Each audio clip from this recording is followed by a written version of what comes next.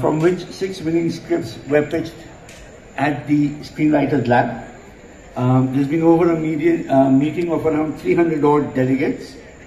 In the co-production market, the record number of 294 one-on-one meetings have been held between delegates and filmmakers of 20 selected projects received from 11 countries in 14 languages. That, I think, is an outstanding event, and it truly deserves support.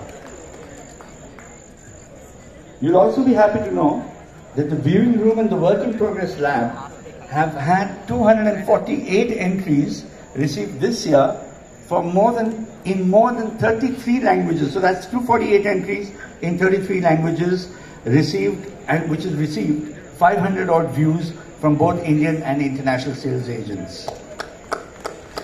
The market screenings have also been fantastic. I am told that there have been 450 delegates over the last 4 days of the Film Bazaar that has seen these screenings.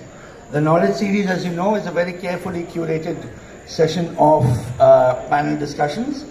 There have been 26 sessions that have taken place. 5 countries have Russia, there's been Spain, the British Film Institute, and there have been states which have participated, talking about the film policies, and we would, on behalf of NFDC, like to see more co-productions.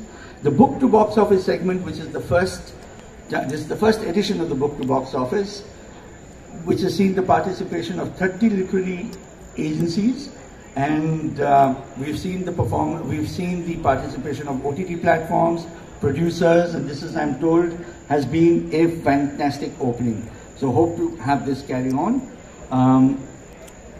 Then of course there's been the augmented Film Bazaar. But before I move on to the augmentation of Film Bazaar with the film pavilions that you've seen outside, who better than Mr. Ravindra Bharkar, MD NFDC, who's been the motivation force for all of us at NFDC to come together and scale up Film Bazaar. Sir, I'd like you to come on stage and talk about the pavilions and also a few words on your overview of the bazaar. Mr. Ravindra Bharkar, MD NFDC.